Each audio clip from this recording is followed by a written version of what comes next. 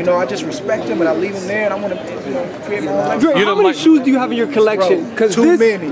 What do you like more? These are the gold ones. How many shoes do I have just in the Las Vegas home that I rented this last week? How many? At least 10. In 1 week? 10. It's crazy. The gold ones were crazy, and these are pretty good. What are these? Pretty nice too, yeah. Yeah.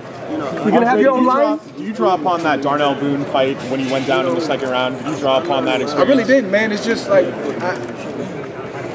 I mean, I've drawn on that experience, years ago, knowing that, okay, I got up and, I have what it takes. He was in the crowd.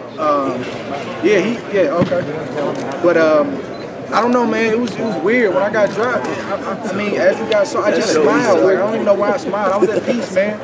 Sergey, how important was the guys that you fought on your way up, the Super Six, everything like that? How important was that? I mean, all of that stuff gets you to the place where you're ready for moments like this. But I wasn't ever trying to downplay this fight when I said I had been there before. Like, I've been in, like, sometimes the media gets, a certain opinion based on what's written. And sometimes I'm like, man, that's not what happened. Like, I've been in tough fights, man. I've been in, trust me, my wife can tell you.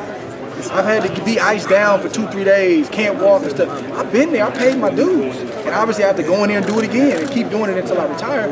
But, I mean, I've tasted pretty much everything you could taste as a professional fighter except the loss.